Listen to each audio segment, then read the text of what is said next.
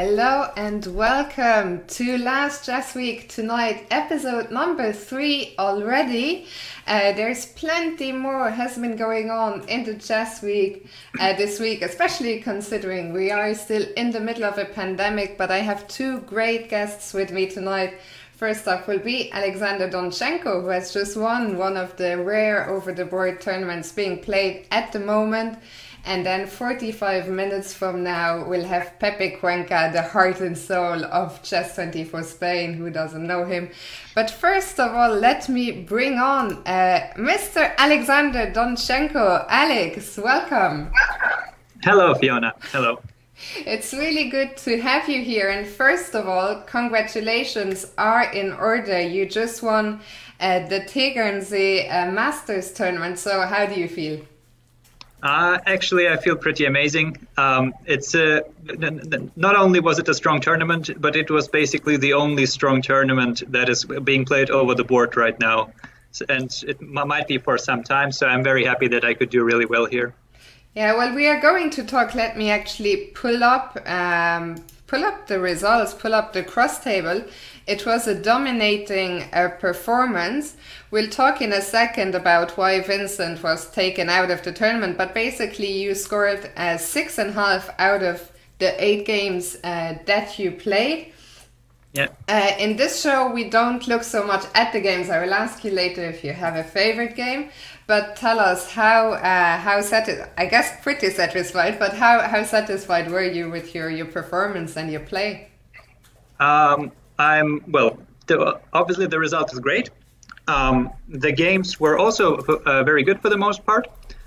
In fact, I believe that, let's say, I maybe missed out on half a point somewhere, but then again, I gained it perhaps even in the last round or in round 6, where I could have easily spoiled something to a draw. So in general, I just think I played really well and without being humble, scored accordingly. But it's always good when you can say that. It's always also good not to be too humble. Let me show our viewers maybe a quick photo from, I believe, your last game that you played this morning against Paravian. So how were you feeling going into the last round? Matthias Bluebaum was still half a point behind you. So how did you feel going into that last game with the black pieces? I was actually a little bit nervous. Although there was, the fact is I was winning the tournament mathematically with a draw. Mm-hmm. So my Sonneborn Burger would have been better even in worst case scenario. And okay, when I realized that, I just decided to focus on the game because basically there was nothing Matthias could do to hurt me. There was only something I could do to hurt myself if I didn't play well. And how do you actually how do you deal with such a game? Do you, in a way, find it harder when you know that a draw is enough? Sometimes it is, in fact, the case, and I believe today it was also. I'm not exactly sure what I played for, as long as the position was unclear, because I got myself into quite a tricky position, and then of course I just played the moves to not make it worse, but. In general, you can make these mistakes when a draw is enough. In fact, I remember still very vividly that I played a last round game against Vallejo at the European Championship 2016. And a draw would have been enough to qualify for the World Cup. But he wanted to play on, and he played a very good game. And I was just not prepared to defend for a long time until it was already too late. And I lost that game after a long struggle. Yeah, so something definitely, I think it's a very difficult thing to do for players of all levels. And in a way, sometimes it's almost not helpful to know that a draw is enough. But let me pull back up the final cross table and let's talk for a second about Vincent Keimer. I think a lot of people in Germany and internationally had been looking forward to seeing him play. He played one game and then he unfortunately had to pull out. Can you tell us what happened to Vincent? To me, it also came as very much of a surprise. When I arrived for round 2, I just noticed that there are 4 boards instead of 5. And the story with him is that I believe, a couple of days before the tournament started, he had an exam at school. And one of the people who was in that room writing the same exam was tested positive for the coronavirus. So all, I think it's called first degree contacts or something. Well, anyone who had direct contact with that person had to be quarantined, including Vincent. And he got the news on basically, I think Sunday it was, after the first round, and there was just no room to make another decision. I believe the tournament organizer Sebastian Siebrecht tried, but there was just no way around it, and he could not play and be around other people officially. Yeah, a great pity, of course, that he had to pull out. But I believe he is well. From what I know, he hasn't caught it. I think he had also tested negative, so I'm sure we will see him back soon. And tell us a bit about the tournament. How was it to be playing there? I actually, when I prepared the show, I thought, well, I know you quite well. We're teammates. So I know you're a very active player, and I thought, let's see how much Alex has actually played during this pandemic. And I saw you had tournaments for all the last 4 or 5 waiting lists. So tell us a bit about how was it there at Tegernsee, and how did it compare with other players that you played over the summer and autumn? Yes, I played reasonably a lot, more or less as much as I would do in normal years. There are actually people who played more. 2 of them played here. These are Leon Mendonca and Pierluigi Basso. They played basically non-stop since June. Mm-hmm. But even the way I played, I think it's very good that tournaments are still happening and that they're happening in good conditions. So that basically I can still sit at the board and focus on my game and do this in a reasonable way. That, for example, I don't have to wear a mask at the board, which for me would be quite a handicap, I believe. Were there any tournaments? So let's talk about the ones. Well, this photo, first of all, I should let people know the photo that's showing here. It was taken during the Tegernsee tournament, and I have written down where else you played since the summer. So you played in the Czech Republic in July. You played the German Masters in August. Then you played in Slovakia, is that correct? And the Bundesliga in September? That is correct. And I also played another tournament that counted for November. The Klaus-Dieter Meyer Gedenkturnier. Exactly. So I think it's 5 in total by now. And how did they compare, and what were the different measures for each tournament? I believe in the Czech Republic and Slovakia, everything was very lax at that time still. So they basically played as in 2019, more or less, which was quite refreshing, honestly. And I think I did great in both tournaments because, honestly, it kind of lifts you out of a depression when you kind of see that everything is still fine. I know it's a risk, but still, when you sit down at the board, you still feel happy about it. In Germany, well, as you can see in the photo, it's usually that you play with these glass panels between the players, and basically when you get up from the board you have to wear a mask wherever you go, but as long as you sit down at the board you can basically sit and think normally. Has the glass panel been a problem at any point for you? I guess for classical it's fine, but have you had any time scrambles or any issues with it? In fact, I have played the Biel Chess 960 tournament. I was invited as a very late replacement there, and they played with exactly the same setup. The tournament was at a rapid time control, and even though it had 5-second increment, you did not want to go very low on time because the 5-second increment is wasted very easily when you have to scramble through that little hole in the middle of the board and try to make a long move. It's not working out nicely. So it's only a thing for classical games, really. And well, speaking of how you have played quite a bit over the last few months, and now you just today, actually, for people who don't realize, the Tegernsee Masters actually just concluded this morning, so you're a very fresh winner of that. Do you have any other tournaments lined up for the next weeks or months, or how is it looking? Unfortunately, not yet. It's quite tricky because now again measures are becoming more strict basically everywhere. So tournaments are getting cancelled all around the world. But I'm still looking, and okay, so far I've literally just finished playing. So for the next month or so, it's not necessary. But later on, let's say I will keep looking. You'll keep looking. We'll be keeping our fingers crossed for you. With today's result and your victory in the tournament, I'm now pulling up the list. This is the list from November 1st of Germany's top 10 players. So going into November, I think your last tournament was not counted yet in that. I know it was, sorry. So you went into November on a rating of 26.58, but you actually won 14 points in Tegernsee, which is quite an impressive rating gain, which means that your live rating is now 26.68, and you are ranked number 72 in the world. I saw you shot up 20 places with your performance in Tegernsee. So tell us, is that an all-time high for you, and how does it feel to have this, to be shooting up the rankings? I'm not actually sure if it's an all-time high in terms of live rating, but since I don't plan to play anything until December, it will probably be once the ratings are published. And of course, it's especially at this level, it is quite a big step. 14 points is you need to win a lot of games or draw an absurd amount of games against very high-rated players.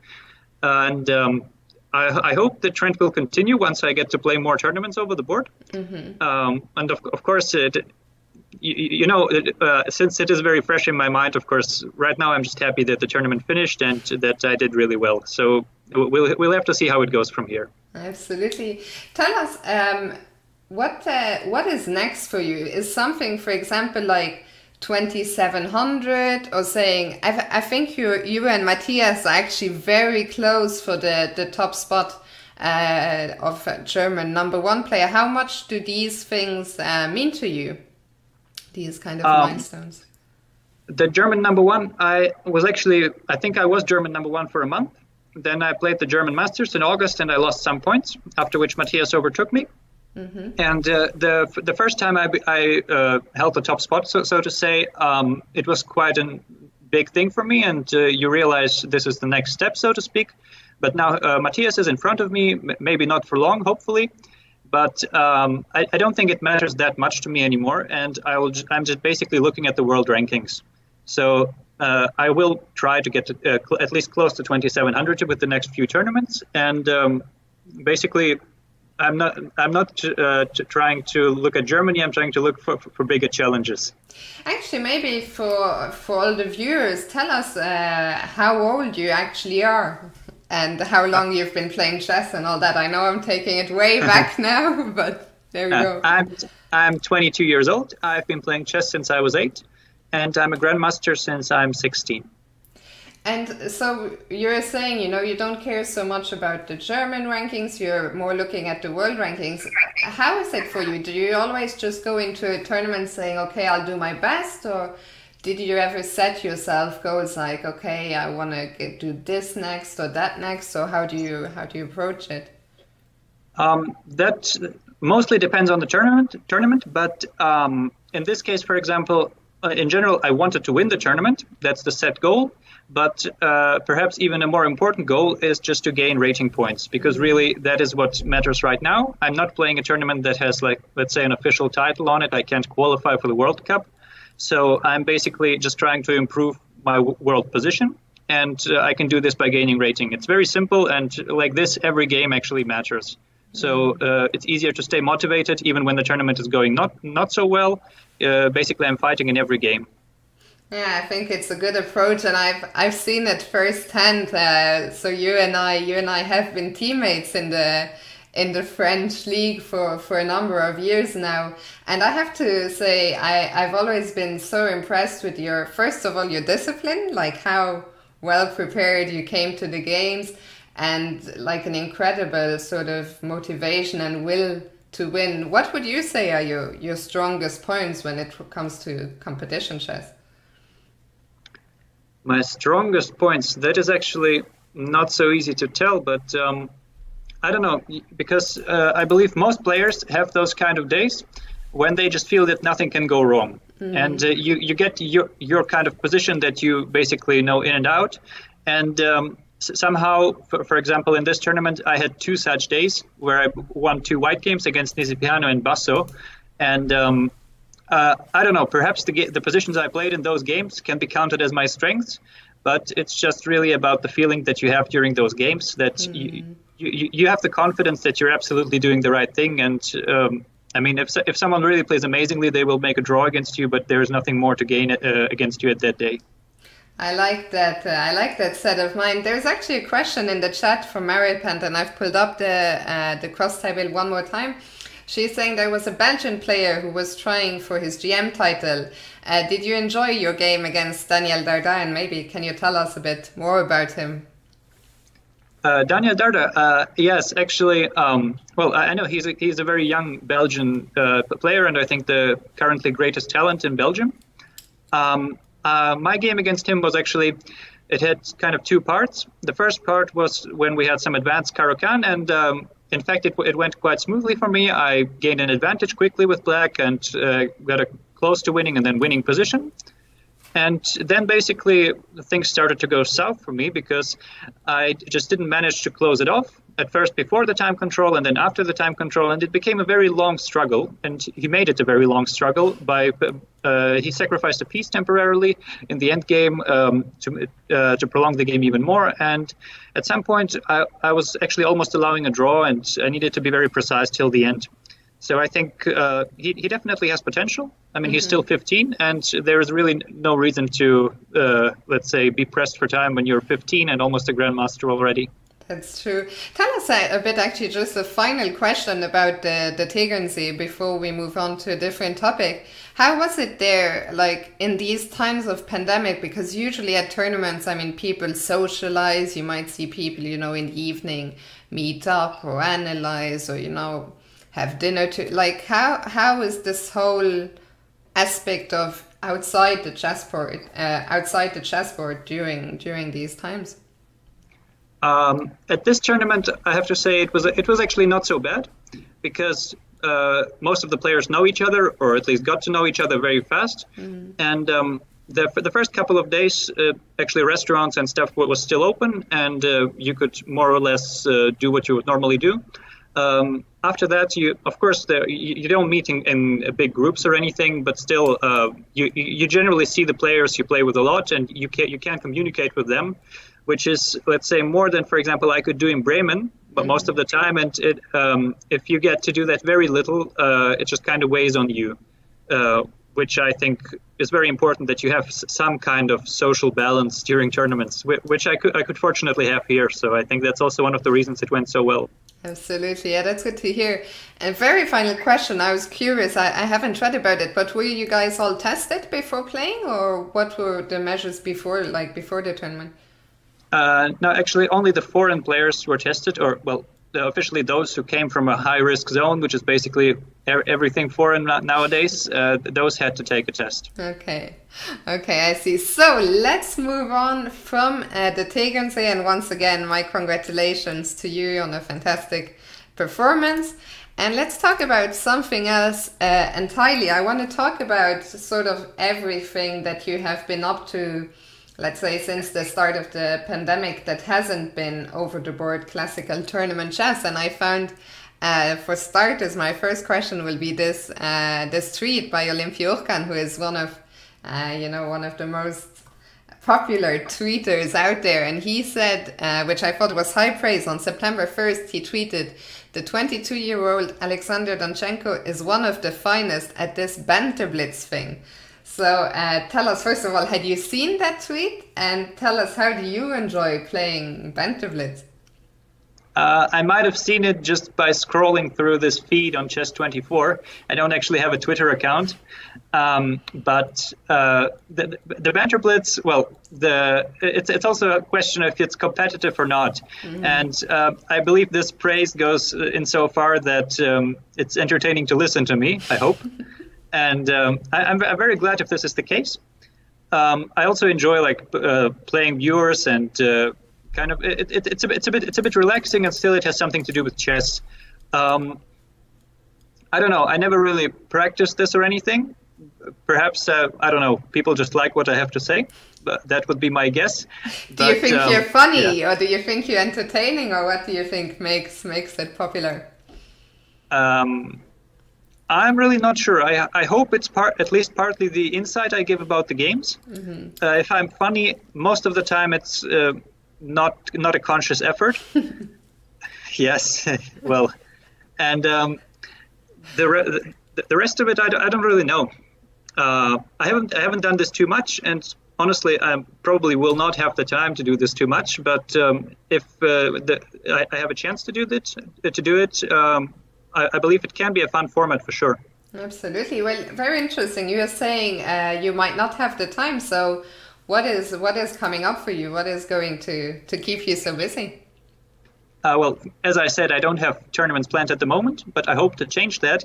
And what I mean by that is more connected to, let's say, my approach to chess, because obviously, like Banter Blitz is not, let's say, it doesn't count as chess training.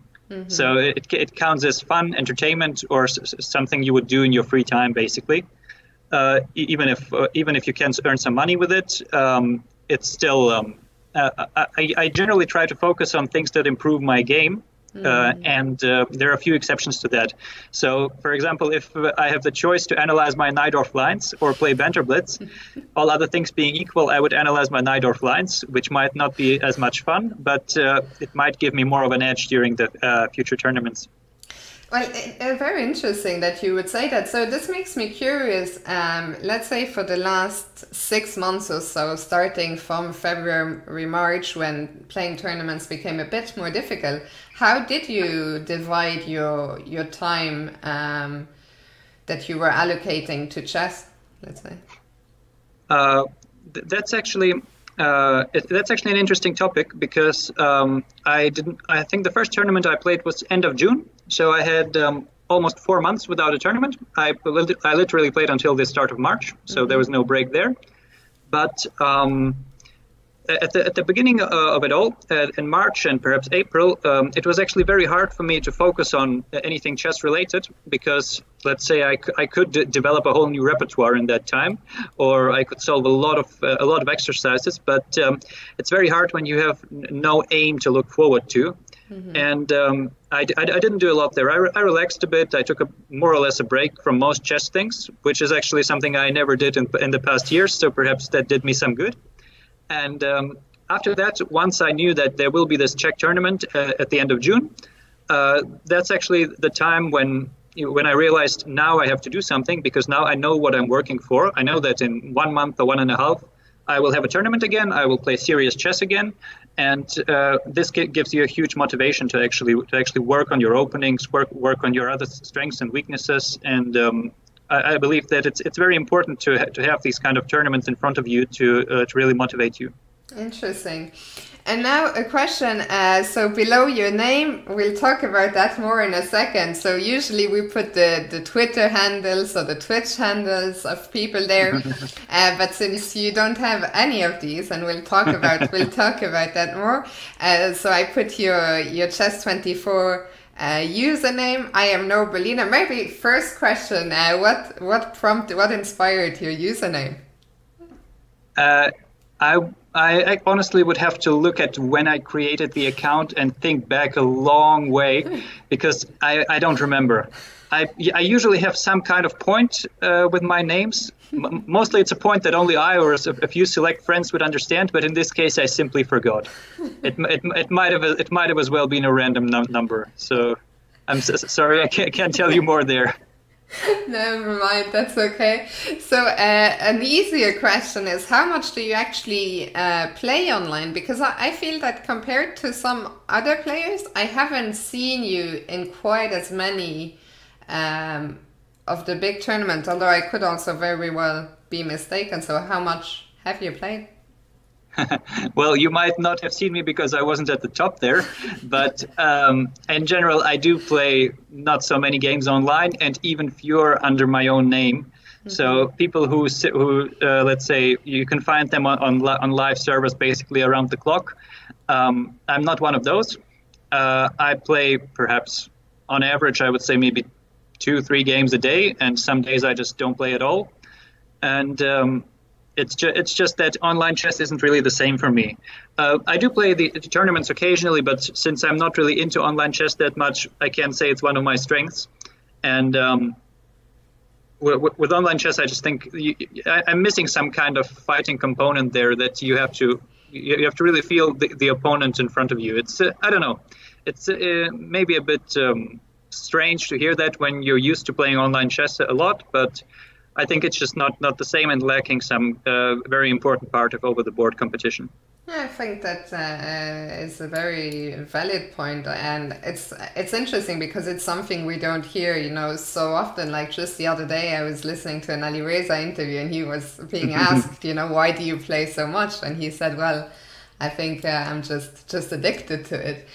So would you say that for you? I mean, it doesn't strike me as that much, as you say. You maybe 2 or 3 games per day, or some days not play at all. So when you play, is it more like very, let's say, that you want to try out openings, or is it like actual training? I'm not trying to find the right words, but I think you know what I mean. Like there's a purpose behind the games you're playing. Yes, I think you mean like what is my intention and my mindset when I play online. Yeah, exactly. And most of the time I basically play when I have nothing better to do. And this actually reflects in my rating. And not on this side here. I just didn't play a lot of, let's say, offhand games. But on other sides, I'm usually very low rated compared to players of my over-the-board rating. And it might be partly because I'm not a very avid online player, but it's also that I basically don't put in my best effort there. Sometimes even when I play tournaments, I'm not really that much motivated to do my best there. But sometimes, of course, for example, when I play some serious training games with friends, it's different. I try out openings, of course, but you also have to see that you can't do this under your own name because all the games are available, and it has been more than once already that I've seen online games of my opponent during preparation, and it gave me an edge during an actual game, which is, of course, something you have to avoid. So that's also why I think my main repertoire with black is like the Alekhine against e4 and stuff like that online when you actually see me play. Very, very interesting. By the way, there is a guy, Christopher, in the chat who's saying, hello, Vendevre team. He's actually a teammate of ours. So hello to you, and hopefully the French League, hopefully it will be back next year. And now the final topic. So since this show is called Last Chess Week Tonight, usually we try and look at some of the things that have been on. We are in the middle of a pandemic though, so there is not as much going on as always. But one of the events that took place this week, and I actually just realized a second ago that it was not played. I thought it was played in Moscow, but it was an online tournament, and that was the Razuvaev, and maybe you can correct my pronunciation, the memorial, and it was won by Vladimir Kramnik after a playoff against Yevgeny Tomaszewski. I know you were playing in Tegernsee, and you didn't have time to follow that so closely. But how do you feel about great players like Kramnik, coming back now that he's retired from over-the-board chess and still winning strong tournaments like this one? With Kramnik, I think, first of all, he's not really retired for that long. It's not like Kasparov or even someone like Karpov would come back to serious competition. And besides, as I said, this is, of course, a strong tournament, but it's still not a, let's say, very taxing competition on your mental and physical state like a full-on tournament. So I believe, especially in such quick formats, your playing strength doesn't really go away that fast or even to that extent. So a player like Kramnik, who, let's say, if he still put in the effort, could very much be, let's say, in the top 5 of the world. He can definitely still play excellently online, rapid, and all of that. That doesn't require absolutely 100% focus on his career. So it will not disappear from his skill set just because he hasn't played a couple of months or played only some not so serious online games. Absolutely. So congratulations to Kramnik. And did you get a chance to watch some of his commentary for Norway Chess, which you did, Polgar? From Norway Chess, yes. In fact, I watched some of the rounds. I thought the two of them were quite entertaining, and it's actually I think it's very useful because you see first of all two very strong players, but both Judith and Vladimir, and also two players with quite a different approach to chess. When you hear them talk about variations, it's they often disagree, or they even agree, but they come to the same result by different means. Mm-hmm. And since they all look at the games without an engine, it's basically their own unfiltered thoughts, and I think this kind of commentary is interesting even to strong players who would normally just hear, let's say, he just blundered a knight and the engine bar jumped from +1 to minus 1.5. But here you actually see what top players think and how they think, and there's more than one way to approach a position, and you just have to kind of find your own way to do it. Absolutely.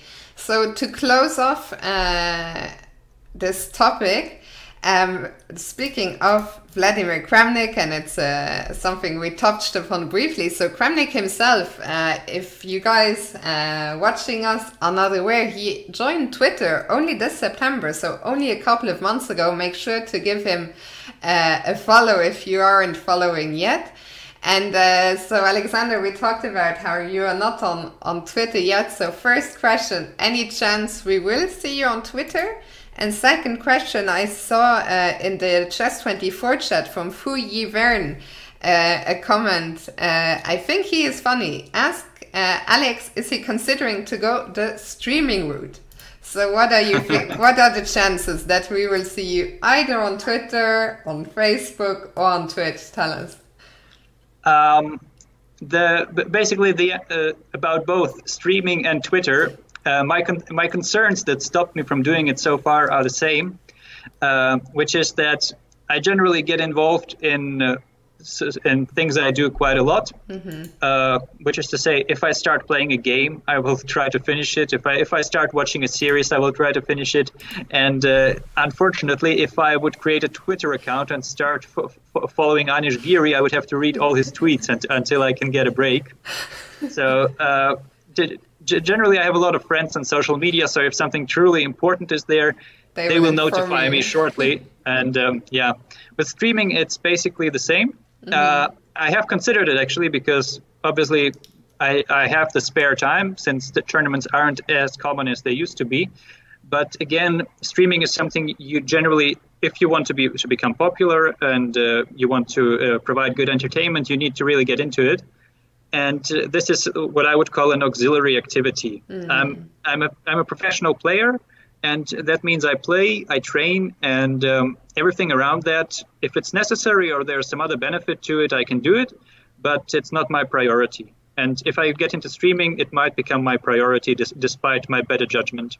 Yeah, I mean, I can tell you it's fun, but it is very, very time consuming. Maybe we'll have to wait, like with Kramnik, once you're retired, you can join Twitter.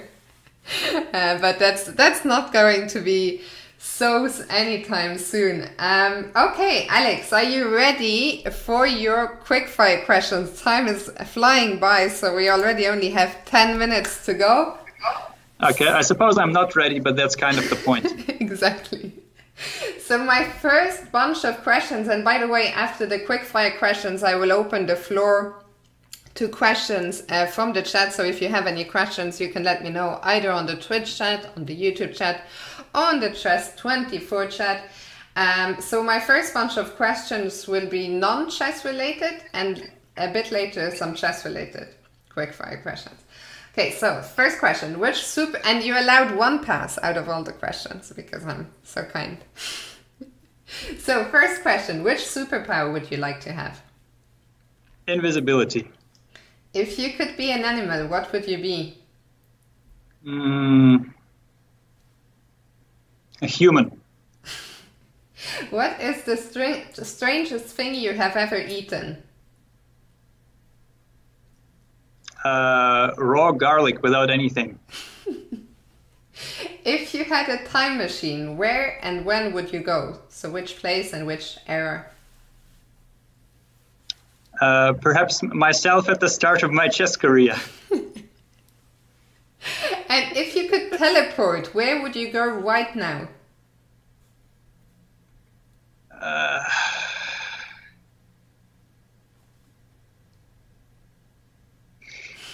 I don't have a witty answer to that, so I teleport home so I don't have to travel there tomorrow. I like it. Good answer. Which three people would you invite to dinner? They can be alive or dead. Sorry, where would I invite them? To dinner. To dinner. I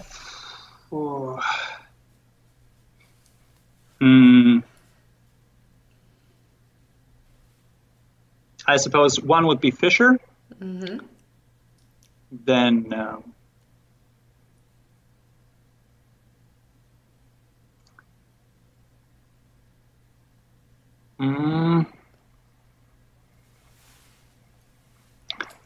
that's actually a hard one because the other two are kind of wild cards.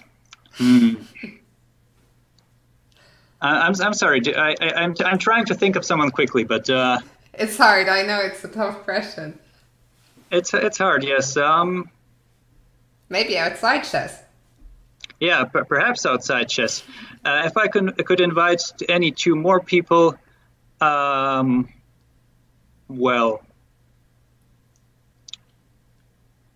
probably some interesting personality of the past. Maybe someone like Einstein. Mm-hmm. And the third one, though, probably to a separate dinner. I would suppose some girl I like.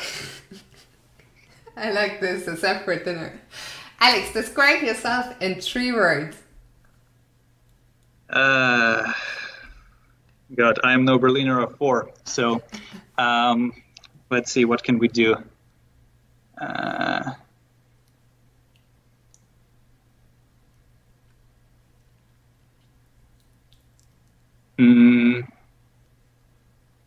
Oh, good. Slow. Yeah, I wanted to say undecided. That's one.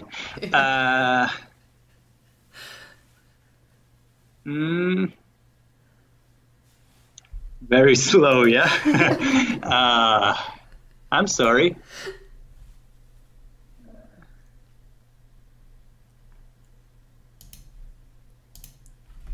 Okay, I'll have to pass on that one. I'm sorry. Okay. So, there's a few easier one coming this now.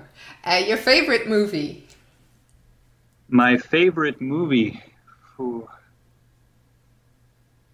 I probably haven't seen my favorite movie in a while, so I wouldn't know what it is. But since the only one I can remember right now, since I'm in shock, is the last one I've seen, which is about Spirit, the Wild Horse, a children's movie I really liked, and I watched it a week ago. Good. Favorite song? Favorite song? Probably Show Must Go On by Queen. Interesting. Favorite food?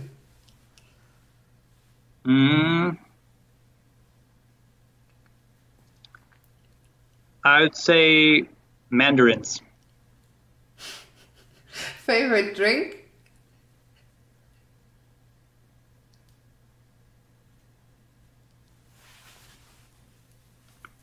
Probably by pure amount of drinking herbal tea.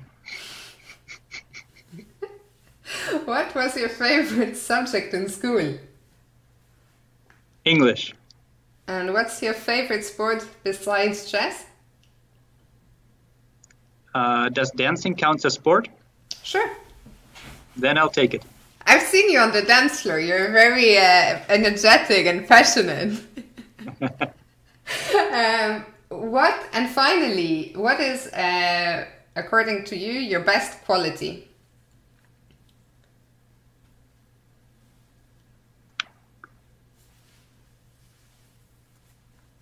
That I like to think things through at almost every situation. You see what I did there? I just turned it around. Yeah, well played. I take my hat off. Okay, now for the chess-related questions. Let's see if they get any easier. Okay, first one. I think you will get this one. Which opening will you never play, or would you never play? Isn't E4 F5 called the German opening? I didn't know that, actually. I think so. So let's go with that one. Which chess player would you take with you on a desert island?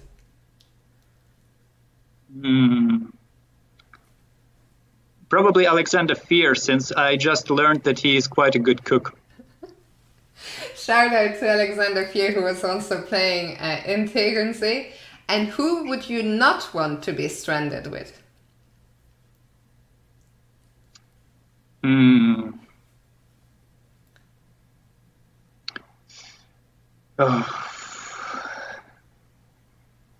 don't have anyone I really dislike, so it's kind of hard. It is hard. I'll allow you another pass. Usually all my guests have used their past here unless they had a joke answer, but when there's no joke answer, it's hard. I mean, I could joke about some of my friends, but it's just not spot on, so... Okay, we'll leave it for another time. Do you have a favorite streamer, chess streamer? A favorite chess streamer? I don't actually watch chess streams that much. I mean, it's I generally watch tournament commentary and stuff, but it's not someone personally streaming. Do you have a favorite comment? Actually, show us your T-shirt, because I saw it before when we were testing. You really should have a favorite streamer with that T-shirt.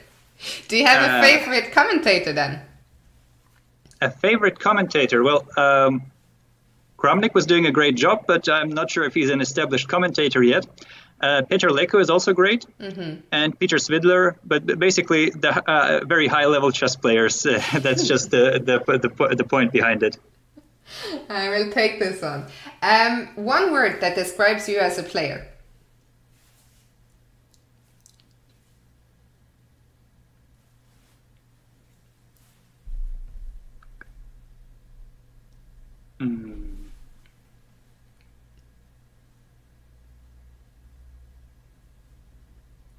You know this is going to take a while, right?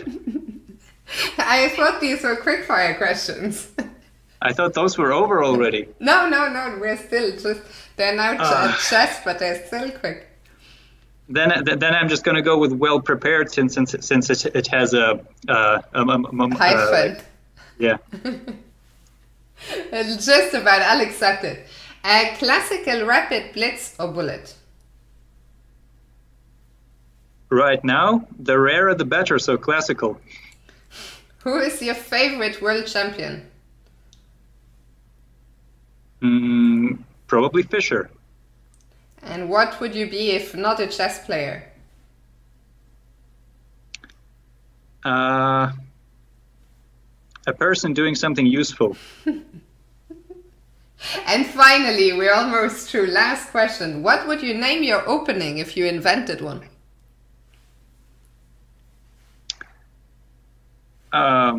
In fact, there is actually a line where I was one of the first players to employ it, but what would I name it? I actually don't really want an opening named after me. At least I don't care too much. Really? Why would I? I don't know, for the sake of it, for the fun of it. The Berliner, obviously, says J Theory. The no Berliner. Yeah, the no Berliner, some crazy gambit against the Berlin. I like it. Okay, you made it through the quickfire questions. I think I saw one question from the audience, and then we are gonna let you go very soon. There was a question also from Fuyi Vern in the Chess24 chat about how much support do you get from the German Chess Federation for tournaments, for example, a tournament like the Tegernsee Masters. I think for this in particular, they actually, well, initially the organizer was the one inviting me, but I think they are the ones who are actually taking most of the costs now. And in general, I do get support for, well, in earlier years for the really important tournaments like European Championship or, for example, Aeroflot or the World Juniors when I still played those.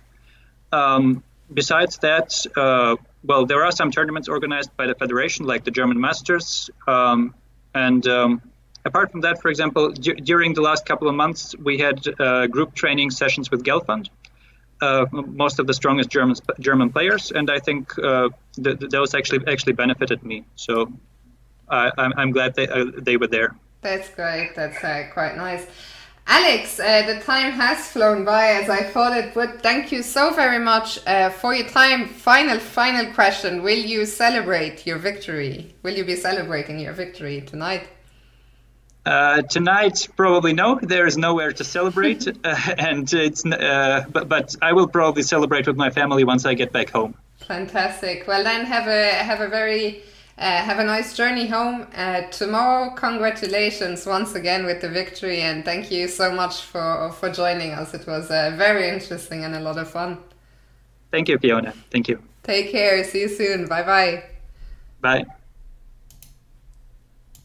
Okay, so that was Alexander Donchenko, everyone. Some very, very interesting insights there.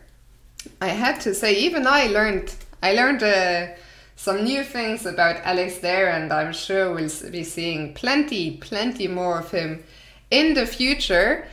And now it is time to bring on our second guest. So let me see if he is ready. And our second guest is here, and it is the one and only Pepe Cuenca. Pepe, how are you? Hi Fiona, everything fine. How about you? Good. It's kind of weird to be catching up on a live show. I haven't seen you in so long. Yeah, like I don't know how many years, like 4 or 5 years maybe, or something like that. Time flies when we're having fun. We used to be colleagues actually here. You used to live in Hamburg. Yeah. Then I left. Then you left. Now I came back. But you're in Spain now. Yeah, I'm back in Spain. You moved to Ibiza recently, is that correct? I'm right now in Ibiza, because during the pandemic, we were in quarantine in Madrid, and then that was too boring, so I said, okay, let's move to Ibiza. There's good weather, there's the beach, so I can work from there. So, yeah, it's a fantastic place to work and live, So you recommend it? Should we all be moving to Ibiza? Yeah, all Chess24 people, CoChess, whatever, all here, yeah. Are you living there? Is Divis also there? Are you with some other chess players, or how? No. Divis is actually in Mexico right now, for visiting his girlfriend, and Antoni's in Madrid. So no, I'm the only chess player here actually. So people should go and visit you. Absolutely. I've never been, so I might very well come and visit you at some point. Yeah, it'd be awesome. Okay, so let's talk about, that's first of all, it's very interesting what you're saying. So I'm gonna bring up my first slide because I was sure that you and Divis had been in Madrid this week. So maybe let's start from the start. You're gonna organize an event. Well, you are organizing an event together with Real Madrid. I don't think they need any introduction. One of the biggest and best football clubs in the world. And here is your tweet and Divis's tweet, translation courtesy of Google. So you were at their headquarters, or where, presenting this event. Tell us everything about it. What is it? What is it about? And when is it? Okay, so it's actually a charity event we're organizing with the Real Madrid Foundation. And everything that we get in this event will go to the social inclusion projects that Real Madrid Foundation is actually doing everywhere in the world. And it's gonna be like a 12 hours stream with like huge personalities, like from football, for example, Solari. He was a Madrid player. He was the ex-coach of Real Madrid. Also Álvaro Arbeloa. And we'll have like the FIDE president, for example, as well, the Magnus Carlsen, and also some rappers, freestylers. So some interesting people, yeah. Actually, I just pulled up the tweet. I saw that FIDE tweeted at 7:30 tonight, so I just grabbed that shortly before we went live. So they tweeted out tonight, Magnus Carlsen will take part in a charity event on November 15th, so that's next Sunday, organized by the Real Madrid Foundation and chess24.com.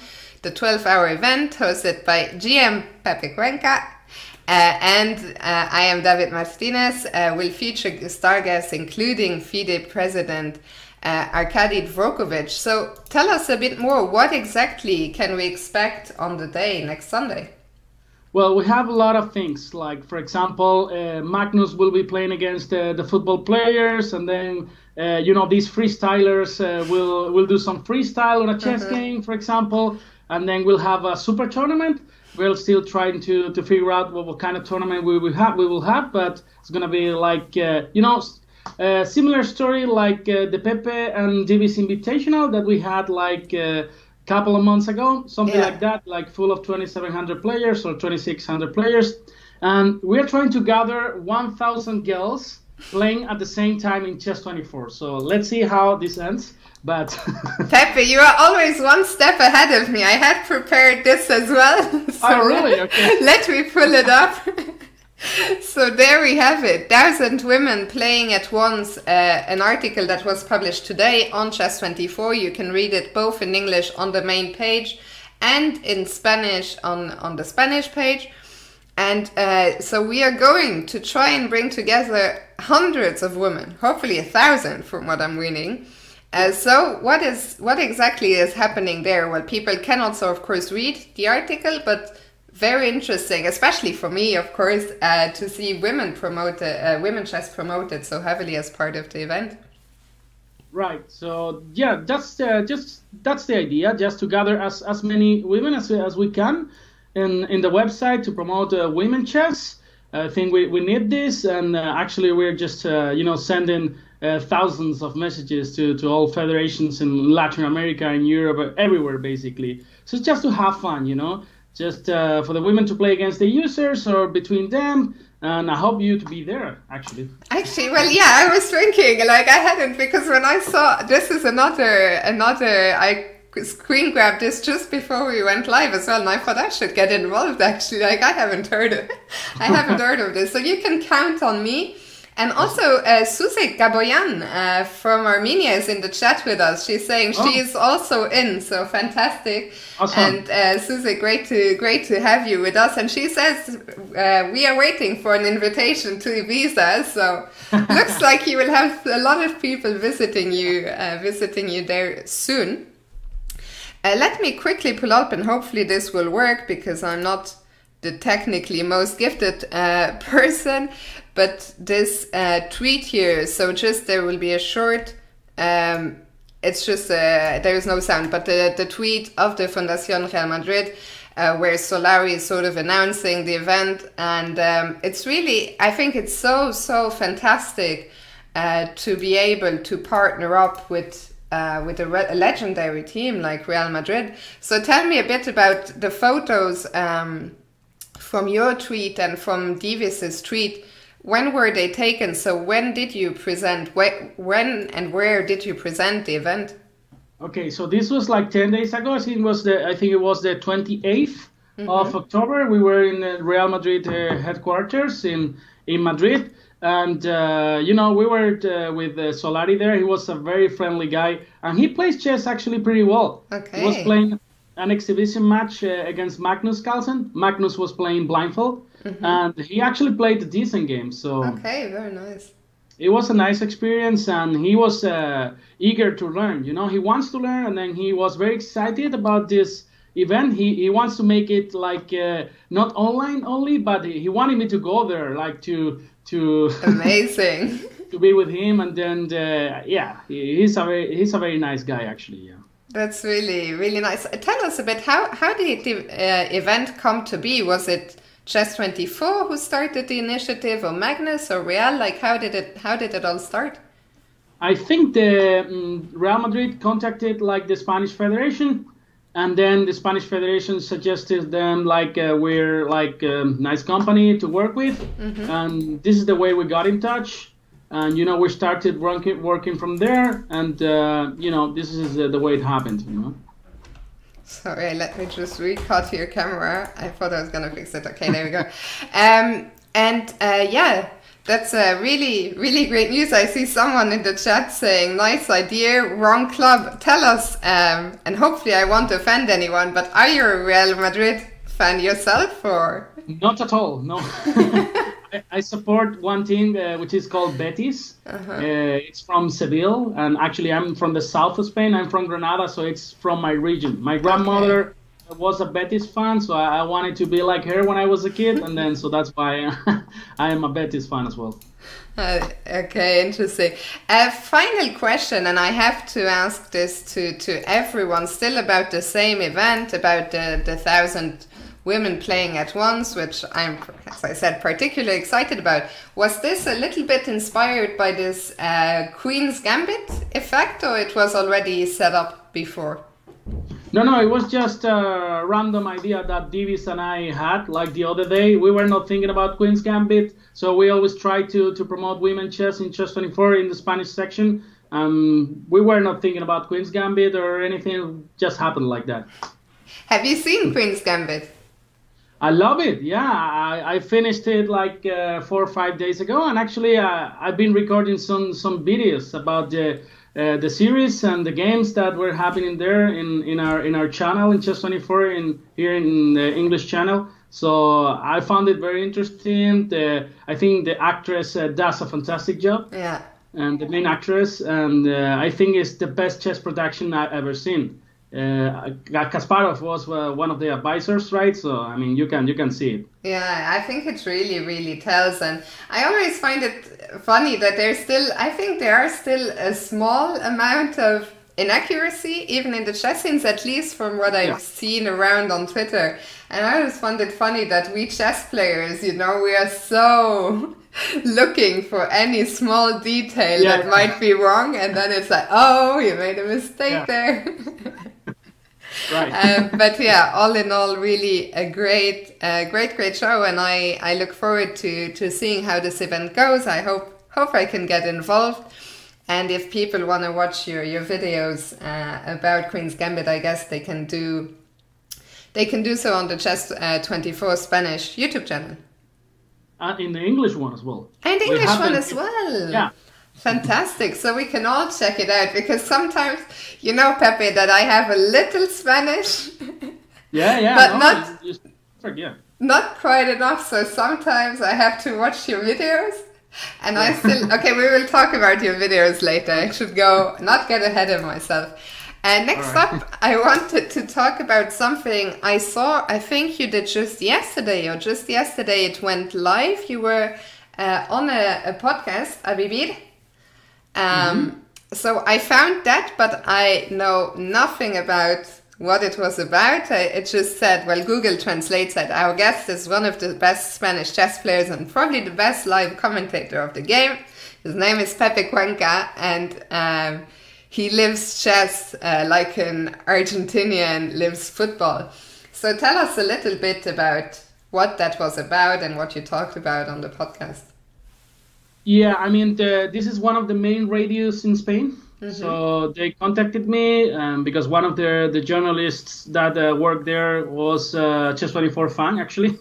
And they asked me about Queen's Gambit, about how it's to be a chess commentator, what's the difference between the chess commentator and a football commentator, how did I end up doing the chess commentary, for example, and all this stuff, and it was a program with comedians, mm-hmm. So it was a lot of fun, actually.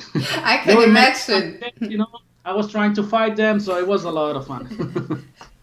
Well, very interesting actually that you're saying, that the guy who invited you is a fan of Chess24 and all that. Do you feel that lately, like with the pandemic, with so many people being stuck at home, for example, football is not, even if it's still played, a lot of matches are played in front of empty stadiums. So do you really feel this effect that there has been a chess boom during this pandemic? Yeah, I think so. Yeah, I mean the numbers have grown crazily. Like the audience in the broadcast, it's been much bigger. So definitely, I think there's something to do, has something to do with the pandemic. Has to be, yeah. But I mean, the chess is been chess has grown gradually the last years, but I think the pandemic has helped, you know. And we will talk a bit more later about, you know, your experience. How long have you actually? I'll save my question for later. I was going to say, how long have you been working within the chess world? Obviously, you've been a chess player for a long time. Sometimes I think people even might forget, you know, you're a strong grandmaster. Yeah. You're not just a commentator. So how long, I will ask you now, before I forget later, how long A, have you been playing chess, and how long B, have you been working within the chess world? Well, I started when I was 5 years old or something. My father just taught me. I was, I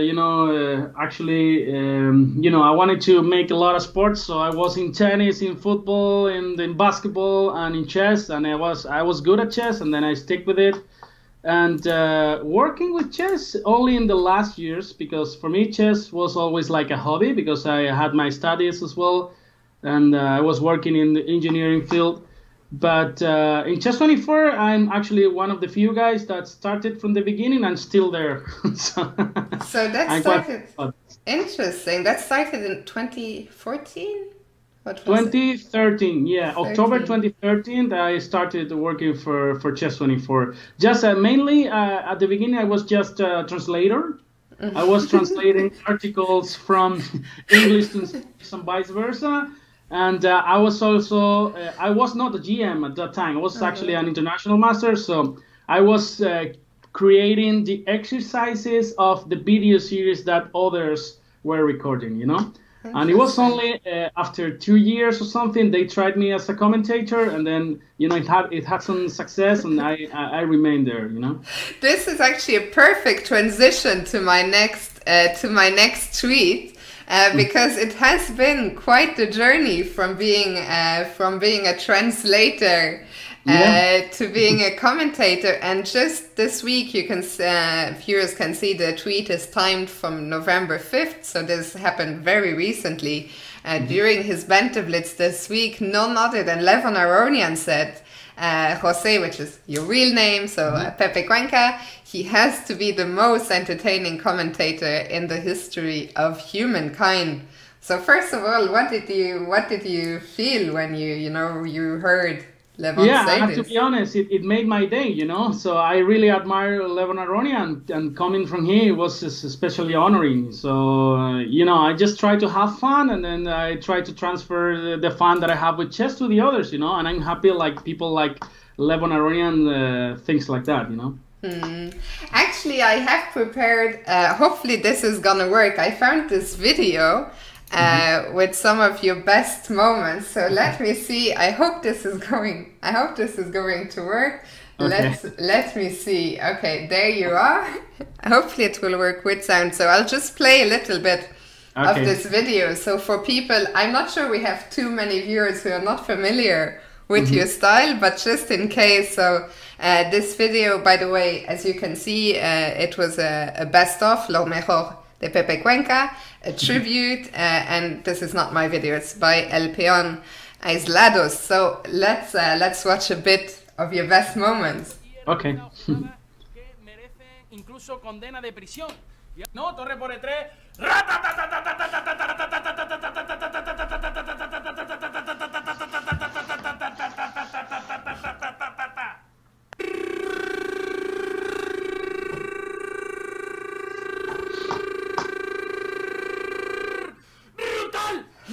Se va a zampar el Facun, se va a zampar el Facun, se va a zampar el Facun y está casi perdido el negro, no. Y ¡pum! ¡Fin la hay que hacer! ¡Bombazo de Nigel Short! ¡Vaya partida! Por G4, cuidado que ha hecho jugador brutal, brutal. Dama F4 igual está ganando la partida. ¡Qué maravilla! Porque si torre por F5, dama por G4 gana, si torre H5, dama por G4 gana y la acaba de zampar la torre. Bigotillo Firucha. Con esta maravilla, con dama. No. Okay, so I think people get the idea. I just discovered this video a few a few days ago. By the way, it looks like I left the sound on a bit too late. So my apologies to everyone who was wearing headphones. But you really, I mean, I couldn't stop myself from, laughing out loud when I watched this video, and I was so happy to find it. And I was curious, as a fellow commentator, first of all, where do you find the energy to always be so... Yeah, I mean, I'm not just a very energetic person, I like doing things all the time. So for me, like doing broadcasts during 7 hours is not a problem. Then after finishing doing commentary, I can go and play tennis, and then I can go dancing. So that's not a problem for me. And the second thing is actually that many people think that chess is extremely boring. So for me, it's completely the opposite. There is a lot of excitement, adrenaline, and so many mistakes. So I just want to transfer how I see chess to the rest of the people. So that's the only purpose.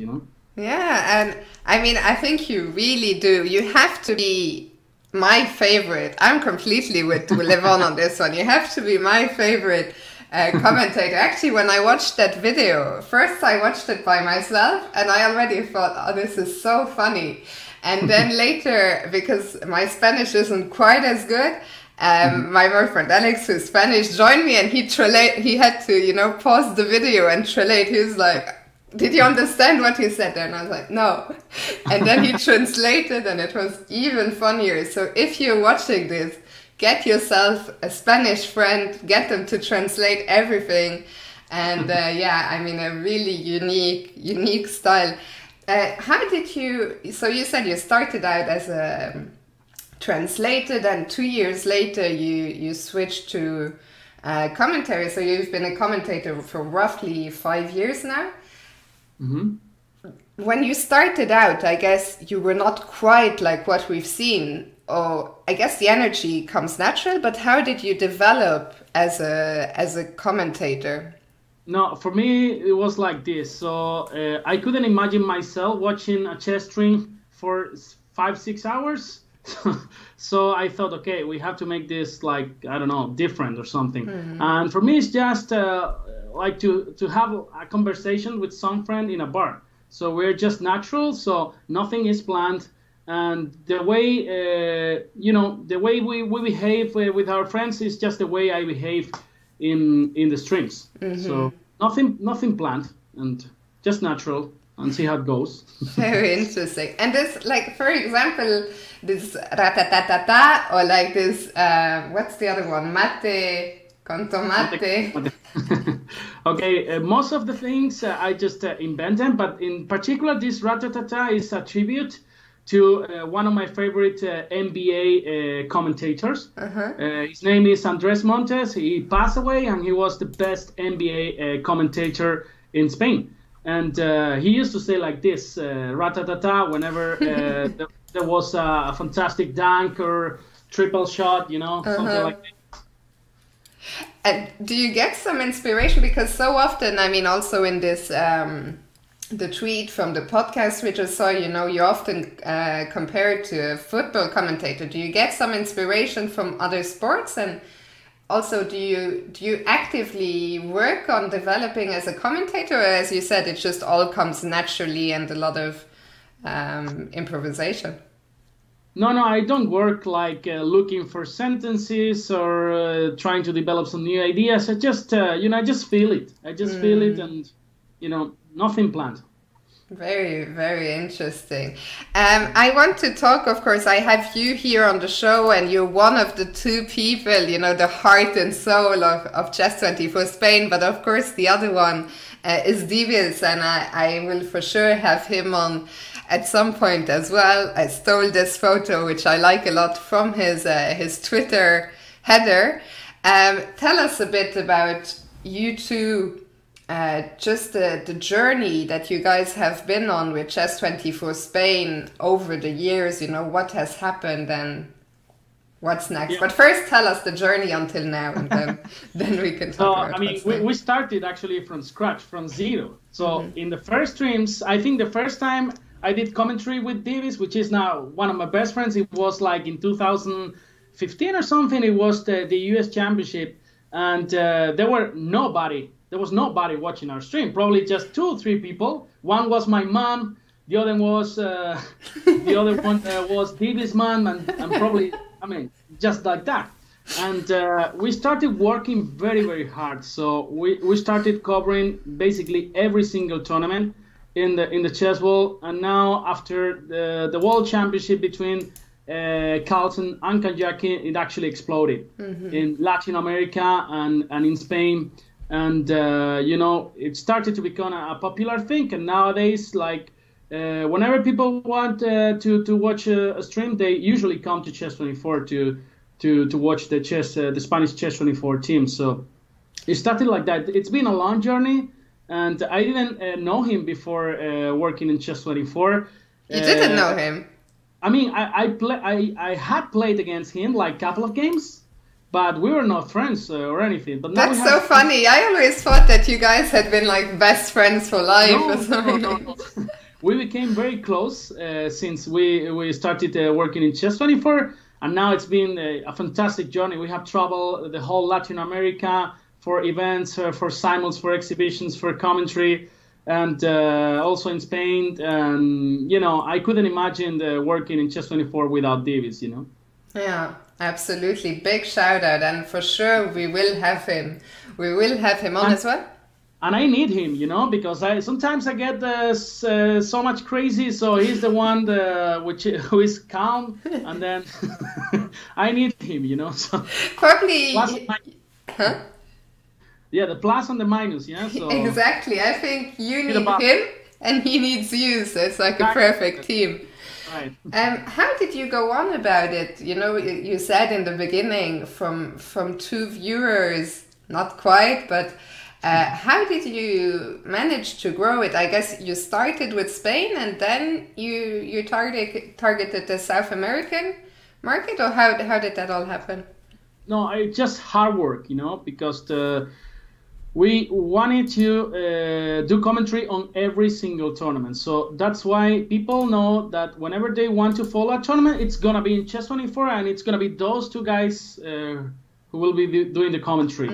So just hard work, I would say. And they like our style. I mean, some people don't, but most of them they do. So that's why I think combining this new style of broadcasting chess with hard work, I think that was the key of success, And you guys, I mean, you really cover every event. Whenever, I'm as a chess fan looking online and there's something going on, no matter if it's online, over the board, a rapid, a blitz, classical, you guys are always there. Like, how do you do this? I don't know. I mean, I haven't slept like too much in the last years, but it's been quite rewarding, So when we see people happy, and there were so many people telling us, okay, you guys made this pandemic so much easier for us because there was nothing to do. I actually didn't have a free day from March till July, during pandemic. We were doing streams like 4 or 5 hour streams every single day from March to July. So finally I needed a break, and then I brought all my friends here to Ibiza, and then we were like going to the beach and then doing some parties at home, because you can't party outside. Yeah. As you know. But a well-deserved break. Yeah, finally. And so now is November. So what's coming up for you guys over at on the Chess24 Spanish site? Well, I mean, we're gonna cover the whole tour. So basically, there's a tournament per month. So that's like 10 days per month of commentary. And then we have our only internal events. For example, we are the ones who invented the Bante Blitz Cup. Nobody knows this. But we started with the Bante Blitz Cup in Spanish. Credit where credit is due. Yeah. It was a great success in Spanish, and then we extended it to English. And we have our own Bante Blitz sessions, like our internal leagues, where we face another Grandmaster or something like that. We always have something in mind. And then I usually, upload games of the day or stuff like that, so to keep the channel quite active, yeah. Pepe, after this show, I will send you a message to ask you for your tips for where the hell do you find the energy and the time. Like, it feels like my day has only half as many hours as yours or something like that. Okay, so that's all for the chess part. A lot to look forward to on Chess24, the Spanish side, and of course the English as well, where you also are involved. I want to, before we get to the quickfire questions, so I have a list of quickfire questions, and also viewers can ask you questions as well, so they can start doing that now, and I'll read them later.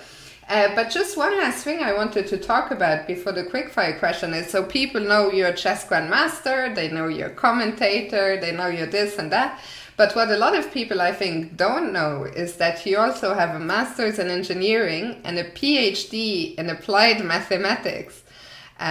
So tell us a bit about that, which I guess will come as a surprise to at least some of our viewers. Mm-hmm. I mean, for me, chess was always a hobby. So when I was 17 or something like that, I was 2400 or something. I was an IM. But it was clear I was not going to be the world champion. So I was 100% convinced that I had to go to the university. So therefore I studied civil engineering, 5 years in my city, in my hometown, Granada. And then when I finished, actually, the engineering field, the construction engineering field was terrible in Spain because we had this crisis in 2010. So, I was applying for scholarships, and then I got this Erasmus Mundus scholarship, which was one of the best experiences in my life. Mm-hmm. I studied 2 years abroad, mathematical modeling in engineering. I was in Italy, Hamburg, and Poland for 2 years. And then after this, all the time I was trying to combine with chess, but I was almost quitting chess, actually. It was just when I finished this, and then I was hired as a researcher and teacher at the University of Hamburg when Lawrence Trent. I remember those days. Yeah, he's one of my best friends. He studied in Granada when I was 19 or something, so we became very close. And he actually told me that he was coming to Hamburg to record some videos for some chess company, and then it turned out to be Chess24. So this is the way he introduced me in the company, and that's how I ended up there. But, so you were, by coincidence, in Hamburg, which is the headquarters, huh? I was working in Hamburg. I mean, it had nothing to do with chess. And this is the way I ended up in Chess24. I didn't even know that Chess24 existed or something like that, Shout out to Lawrence Trent, the man who makes dreams come true. That's right. What a journey. But these days, so for how long has chess been your full-time occupation? Like since I finished my PhD, chess is my full-time job, like commentator, Yeah. And I also try to do some engineering stuff. Like every 4 or 5 months, I work in some project as a freelancer. But my full-time job is Chess24 right now. It's commentator, yeah. Absolutely, very nice. And I think the chess world is very, very lucky to have you. I see in the chat, I'm homeless on Wi-Fi, saying, imagine being Pepe's neighbor though. Have you ever had any complaints? Of course, I mean, once the police came to the Hamburg office, you don't know that? No, I didn't know. So it was actually the first year I was doing commentary. This has to be like 2015 or something, or 14. I was in the Hamburg office where you used to work. Yeah. I was doing a commentary on the US Championship, and because of the time difference, I was working at 2 a.m. or 3 a.m. So I was at some moment I was getting excited and I was shouting like a beast, and then suddenly some police people knocked the door, and then what are you doing? Like to the wall, and then all in German. I couldn't understand any single word, and I was trying to, because somebody called the police, and then they tell them that there was a chief stealing things in the building and shouting in some weird language, And I had to convince them that I was a chess commentator in my terrible German. And actually after half an hour or 1 hour, after showing them some pictures in Google, about myself and chess tournaments, they actually believe me, and then they release me. I can't believe I never heard this story before.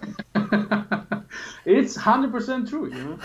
I mean, especially I can just imagine, like, as a neighbor, if let's say you just moved in, and I was your neighbor and you were doing this ra-ta-ta-ta-ta-ta-ta. Yeah, I mean, I would be terrified. I'm a very clumsy guy, so you know. So even when I write on my keyboard, you know, it looks like I'm demolishing like some stuff, you know. So. Commiserations to your neighbors. Speaking of the ratata, I see Fernando Quintero in the chat is asking, how did the ratata come to you? I think you already said this, but people, by the way, tomorrow or even as soon as we're done, will be able to go back and replay the whole show. But I'll just, since everyone is such a big fan, I'll just let you say it one more time. Yes, it's just a tribute to one of my favorite NBA commentators, whose name is Andres Montes. He used to do ratatata whenever some dunk or triple shot was happening in the game. You know? Very nice. Pepe, are you ready? Time has once again flown by. We only have about 5-6 minutes to go. Are you ready for your quick fire questions? Let's go for it. Let's see what you have prepared. Yeah, I hope you have never listened to them yet. 1 week I will have to start. Okay, you haven't, great. Because I'll have to get some new ones. Because otherwise, if people come prepared, it's not so much fun. Right. Okay, so let's see if you can be faster than Alexander Donchenko, who took quite a lot of time. Remember, these are quick fire questions. First question, and the first one will be not about chess, later about chess. Okay. Which superpower would you like to have? I would like to fly. Yeah. Good. If you could be an animal, what would you be? So probably a lion, so I can eat meat without feeling guilty, you know, all the time. Which compliment do you receive the most? Not so many. You crazy, stupid Spanish guy, shut up. Nice compliment. What is the strangest thing you have ever eaten? Yeah, for sure some insects in Kuala Lumpur in Malaysia while I was there in a conference working for a university like 2015 or something. Did you like them? I want to know what they were, you know, so. But were they good, whatever they were? I'm not so sure about that. I didn't like it, but, you know, you have to try. Yeah. If you had a time machine, where and when would you go? So which era and which place? Probably to the Roman Empire, you know. Very interesting. And if you could teleport right now, where would you go now? Probably to some Caribbean country, let's say Puerto Rico or Cuba would be nice. Sounds good. I'm in on that teleport machine. Which 3 people would you invite to dinner? And they can be dead or alive. Okay, so some chess person, for example, Mikhail Tal, and then I will take Rafa Nadal and Michael Jordan. Yeah, that would be a nice dinner. Yeah, I'm a huge Rafa. I'll come with you in the teleport also at the dinner because I'm a huge Rafa Nadal fan. So I'll just invite myself. Awesome. Everywhere. Facebook, Twitter, or Instagram, which is your favorite? Nowadays, I'm using Instagram a lot. And some years ago, I used to use Facebook, but nowadays Instagram mainly. Yeah. So below your name, there is your Twitter, but maybe you can tell us what is your Instagram so everyone Well, I think it's can follow Pepe, you. and then this Pepe/Cuenca. Okay. Or maybe it's not even like that. I don't know. Whatever, doesn't. We'll get someone in the chat to look it up and put it in the chat. Describe yourself in 3 words. I would say familiar, friendly, and a little bit crazy. A little bit. A little bit, just a little bit. What is your favorite movie? American History X. Yeah. And your favorite? Yeah, it's a great movie. There's one scene that I find very hard to watch, but it's hard, but it teaches a lot of things. Yeah, it's important to watch as well. Susik, thank you so much. The Instagram is Pepe_Cuenca. Your favorite song? My favorite song, probably basically every song from Joaquin Sabina. He's a Spanish singer, very famous here. I'll have to check him out. So I guess he's your favorite artist? Yeah, probably, yeah. I like different kind of music, classical music to study, to work, and then reggaeton, Latin music to dance, so, whatever works. Actually, do you ever, so you listen classical, it's hard to picture you in a way, Yeah? I do it, yeah, and I love it, but, I listen to rock or pop or, hip-hop. I love hip-hop and Spanish rap, so. Yeah. What is your favorite food? Basically anything that my mom cooks. For example, the meat with the Spanish fries and just egg. This is amazing. Basic but tasty. Yeah, right. Your favorite drink? Probably, when I go out, mojito, and then I used to love in Germany this Schokodrink, like chocolate milk. I love it. I'm still hoping, fingers crossed, there will be some Christmas markets which are so nice in Hamburg, and they have choco milk with all kinds of different alcohol mixes, so fingers crossed. What was your favorite subject in school? Yeah, probably mathematics. Your favorite... And, physical... Yeah, all this... Physical education, like sports. Speaking of sports, what is your favorite sport besides chess? I play tennis almost every week, and also paddle, which is some sort of tennis with balls. It's not squash, but it's only played in Spain and Argentina and Mexico. So okay, it's very popular nowadays here. Look into it. What is your best quality, would you say? My best quality. I'll just pass. I can pass on one. On one, yeah. Okay, yeah. So I passed. Okay. So now for the chess questions, and we're really in time trouble here. Which opening will you never play? Probably the Latvian Gambit. Rubbish. Which chess player would you take with you on a desert island?